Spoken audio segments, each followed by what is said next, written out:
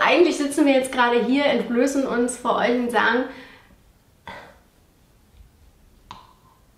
Hallo ihr Lieben! Hi! Herzlich willkommen zu einem neuen Video von uns.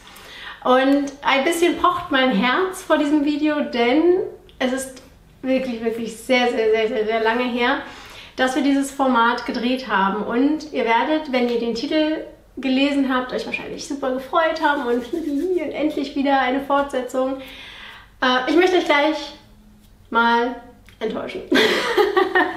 Ich bin völlig raus, Leute. Also erstmal, es geht um ein Was tun wir wenn Video, aber ein bisschen anders. So, ihr merkt an meiner Reaktion und an dem, wie ich hier gerade blöd rumgebrabbelt habe, dass ich eigentlich gar keinen Plan habe, was ich euch sagen soll. Und es eigentlich auch sehr schade finde, dass das hier das allerletzte Was tun wir wenn Video sein wird. Dieses Video heute ist eigentlich mehr oder weniger dazu da, euch zu erklären, warum es das letzte gewesen sein wird, warum es nach dem letzten Video keins mehr gegeben hat und wie wir die Zeit mit 2 Kindern jetzt erleben, was natürlich dann auch zusammenspielt. Und ich habe natürlich meinen herzallerliebsten Mann mitgebracht. Ich habe den mitgebracht, das ist ja nicht nur mein Kanal, also wir sind beide vor der Kamera. Das ist ja auch nicht so, dass ich in der Wohnung lebe. Ja, ich bin aufgeregt und wir starten jetzt einfach mal mit dem Video. Trink mal einen Schluck Kaffee, es wird hier länger dauern. Prost. Oh Mann, ey. Falls ihr euch fragt, wieso wir so lange kein Was tun wir wenn mehr gedreht haben, dann liegt es daran, dass sich seit unseren letzten Videos einfach ganz viel verändert hat. Seit der Bennett auf der Welt ist, haben wir unsere Ansichten ein klein wenig verändert. Nicht wir haben unsere Ansichten verändert, sondern sie mussten sich verändern, weil wir einfach nicht mehr klargekommen wären. Weil wir das einfach anpassen mussten auf die Situation mit 2 Kindern. Es hat sich einfach vieles verändert. Und seitdem haben wir... Du hast keine Ahnung, was du sagen sollst. Nee, null. Ich muss dazu sagen, dass wir uns wirklich keine Gedanken gemacht haben über dieses Video. Aber die Anfrage nach, wann kommt mal wieder ein Was tun wir wenn, ist so häufig, dass wir jetzt einfach mal gesagt haben, wir müssen das mal drehen und wir müssen euch mal einfach auf ein Update geben. Ja, auf den laufenden Stand bringen.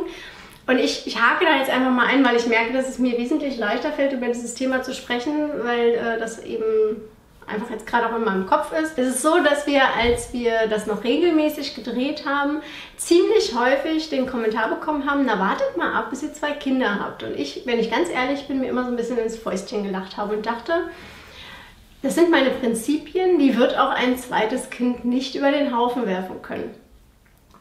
Und dann kam Bennett. Ich kann jetzt nicht sagen, es hat sich jetzt nicht so grundlegend geändert, dass wir hier mega die strengen Eltern geworden sind und Ella nur noch leidet und wir sie in ihr Zimmer schicken und sie zwingen, irgendwas zu tun. Um Gottes Willen, nein. Unsere Prinzipien sind natürlich die gleichen, aber wir haben wesentlich weniger Geduld. Wir kommen wesentlich öfter an unsere Grenzen. Auch geraten wesentlich öfter wir beide aneinander. Wesentlich öfter. Und es war einmal eine heftige 180-Grad-Wende und wir standen auf einmal mit dem Rücken zur Wand. Ja, die ersten Situationen mit frisch geborenem Baby, Ella flippt völlig aus oder erfordert einfach unsere Reaktion und wir merken, wir haben gar nicht mehr die Kraft, gar nicht mehr die Zeit, so zu reagieren, wie wir es immer gepredigt haben, und sind uns selbst so ein bisschen über die Füße gestolpert in den ersten Monaten. Das war ziemlich schwierig und sich das einzugestehen hat eben jetzt sehr lange gedauert. Nicht bis heute, also wir haben schon relativ schnell festgestellt und unseren neuen Flow gefunden und relativ schnell festgestellt, dass das so nicht funktioniert, wie wir es vorher gemacht haben. Um jetzt mal ein Beispiel zu nennen: Das Kind möchte sich nicht anziehen. Wie kann man darauf reagieren? Und was haben wir früher gesagt, weißt du es noch? Wir haben uns damals gesagt, viel Zeit nehmen, Geduld haben, auf das Kind einreden und dann kommt man Schritt für Schritt an sein Ziel. Genau, oder so positive Sachen in Aussicht stellen.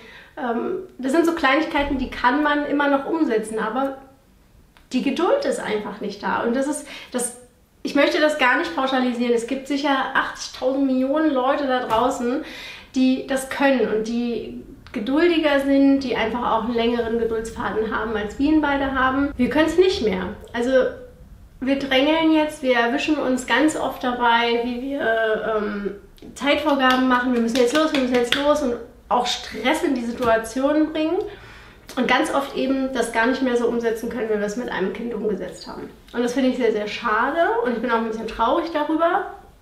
Und wir erwischen uns ganz oft auch in der Situation, dass wir, wenn sie vorbei ist, die Situation, uns zusammensetzen müssen und sagen müssen, hätte man besser machen können.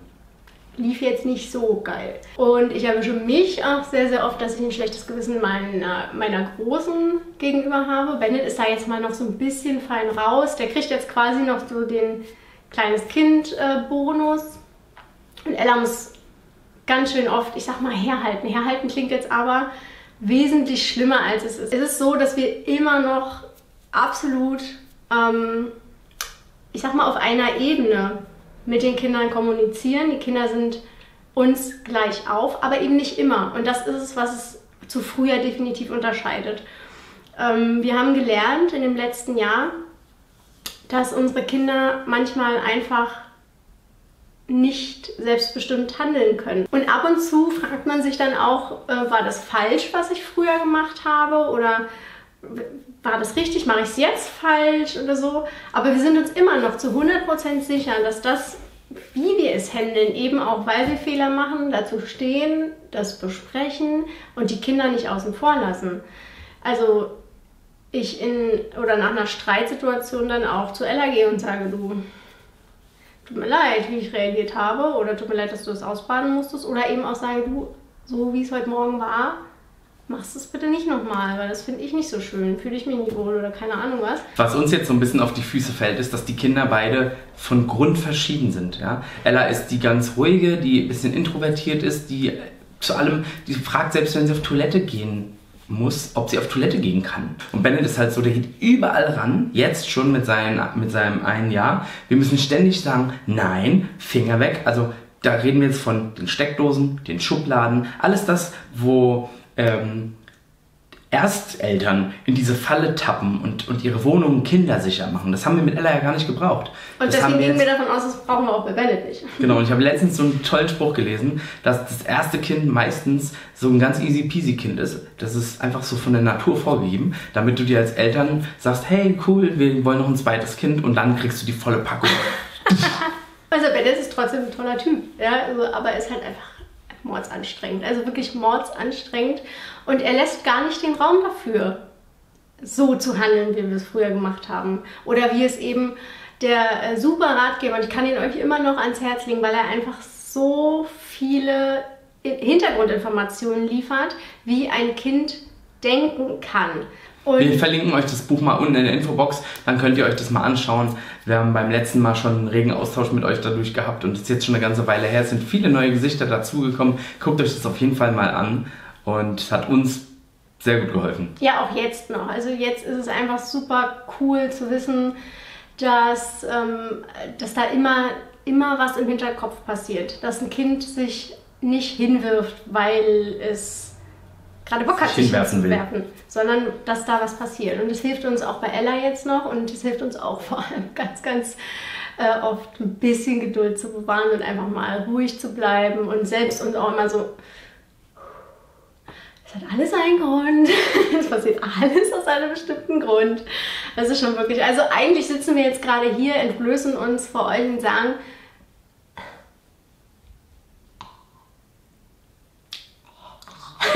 und sagen nichts. Aber ihr versteht uns. Und dann gibt es noch einen zweiten ganz wichtigen und eigentlich viel wichtigeren Grund, aus dem wir diese Videoreihe abgesagt haben bzw. nicht weitergeführt haben, nämlich die Privatsphäre unserer Kinder. Als Ella noch alleine war, habe ich sehr, sehr häufig Situationen veröffentlicht. Also auch auf Instagram, Postings mit Situationen, wie sie stattgefunden haben. Natürlich nicht im Detail, das habe ich noch nie gemacht, aber so, dass man es eben wirklich nachvollziehen konnte. Und bei Was tun wir, wenn? Erst recht. Da habt ihr uns ja teilweise Fragen gestellt. Und wir haben euch Beispiele geliefert, die wir eben selbst erlebt haben. Und ab einem gewissen Punkt in Ellas Entwicklung habe ich einfach gemerkt, dass ich das nicht möchte. Dass ich die sehr, sehr extremen Situationen, die wir teilweise zu Hause erleben, einfach nicht mehr mit euch teilen möchte. Also nicht mit euch, nicht mit XY von der Straße, mit niemandem, weil das einfach nicht nach draußen gehört. Das passiert hier. Ich stehe immer dazu, dass ich auch falsch reagiere. Ich stehe immer dahinter, welche Tipps wir euch damals gegeben haben. Ihr guckt euch bitte alle Videos an. Da sind immer noch ein paar super tolle Inspirationen dabei, wie man einfach das anders angehen kann und auch so ein bisschen einfach der Hintergrund von vielen Dingen. Wir sind da auch wirklich auf tolle Situationen eingegangen und ich möchte euch ans Herz legen, euch die Videos anzuschauen, aber eben auch zu respektieren und zu verstehen, dass es das so für uns eben jetzt nicht mehr geben kann, weil ich einfach nicht möchte, dass meine Kinder ihre Geschichten, ihre Ausraster, ihre Erlebnisse, ihre Entwicklung im Internet nachvollziehen können. An dieser Stelle werden wir jetzt das Was tun wir wenn Format einstampfen. Das war's. Das war symbolisch. Und wir werden hier einfach Platz schaffen für neue Formate. Und jetzt seid ihr auch ein bisschen gefragt, wenn ihr Ideen habt, was ihr gerne von uns sehen wolltet oder wissen und erfahren wollt, dann schreibt es ruhig mal in die Kommentare. Wir haben auch unsere eigenen Gedanken und Ideen schon, die wir umsetzen wollen. Vielleicht lässt sich ja daraus irgendwas mitnehmen, was man dann da integrieren kann. Ja, genau. Also auch von mir an dieser Stelle herzlichen Dank auch immer für das Feedback und auch für die ganzen Nachfragen. Also euch scheint das Format ja wirklich gefallen zu haben. Das ehrt uns natürlich trotzdem, auch wenn wir es jetzt nicht mehr machen werden. Und jetzt haben wir uns so oft wiederholt, wir werden es nicht mehr machen. Also ihr Süßen, wir freuen uns auf jeden Fall auf eure Vorschläge. Wir sind bereit, alles zu tun. Nein, wir sind bereit, uns das in Ruhe durchzulesen, uns das durch den Kopf gehen zu lassen, neue Formate mit euch zu kreieren und unsere Ideen, wir haben wirklich einiges im Kopf, für euch umzusetzen und freuen uns auf alles, was noch kommt, denn wir sind natürlich viel, viel mehr als Kindererziehung, Vlogs und weiß ich nicht was. Aber ich glaube, die jetzt gerade zuschauen, fühlen sich bei uns sowieso sehr, sehr wohl. Von daher, wir finden schon alle gemeinsam was Tolles und bedanken uns, dass ihr bis hierhin zugeschaut habt. Freuen uns auf eure Kommentare und dann tschüss, bis zum nächsten Mal. Bis dann! Wenn euch dieses Video gefallen hat, dann freuen wir uns über euren Daumen nach oben. Klickt doch mal hier, dann verlinken wir euch mal ein Was tun wir wenn Video. Oder klickt mal hier, dann verlinken wir euch den letzten Vlog. Wenn ihr hier klickt, dann folgt unserem Kanal, vergesst das Glöckchen nicht und dann seid ihr mal auf dem neuesten Stand. Bis dann!